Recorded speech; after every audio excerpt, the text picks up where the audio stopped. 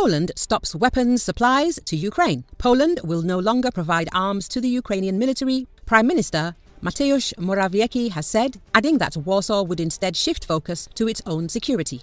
The decision follows a diplomatic row over Ukrainian grain imports, which were banned in Poland after flooding local markets. Morawiecki told that the government would halt the weapons shipments, highlighting a growing rift between the two neighbours after more than a year of heavy support from Warsaw. We are no longer transferring weapons to Ukraine, because we are now arming Poland with more modern weapons, Morawiecki said. He later warned that additional trade bans could be imposed on Kiev, given that the Ukrainian authorities do not understand the degree to which Poland's farming industry has been destabilized by foreign imports.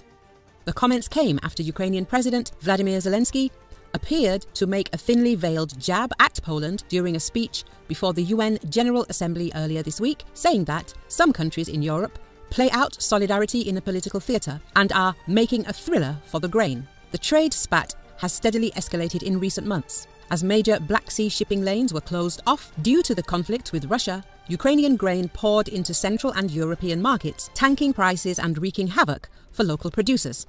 The grain glut prompted a formal import ban among 5 EU members to protect domestic farmers: Bulgaria, Hungary, Poland, Romania and Slovakia. Though the bloc-wide ban expired last week, Warsaw, Budapest and Bratislava have opted to keep the policy in place on an individual basis, each arguing it is needed to stabilize prices.